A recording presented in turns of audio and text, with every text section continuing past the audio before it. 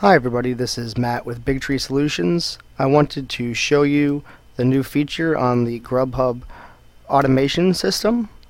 When an order comes through into our system that is mostly correct but might have a problem, the order will be highlighted in yellow. And when we open this order, we will see the item in question. So we'll see that 853, it does not match up with 852. So what we'll do quickly is we'll edit this order. And we'll see again that the issue is on this cup of guacamole. They did not want a cup.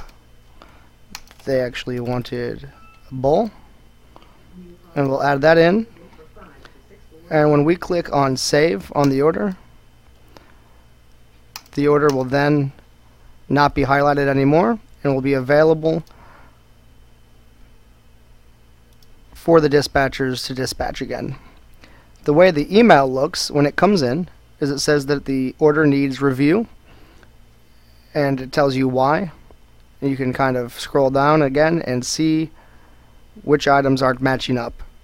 So the orders are partially entered into the system with the computer guessing the closest item to the item listed here on the GrubHub order and injecting that into our software, so that instead of giving us a order rejection or an order error for the creation of the order, it puts all of the other information in, and then we just have to go in and make one quick change, which is certainly much quicker than entering the entire portal order in ourselves. If you have any more questions regarding how this functionality works, please feel free to reach out to us on Yammer or at support@bigtreesolutions.com.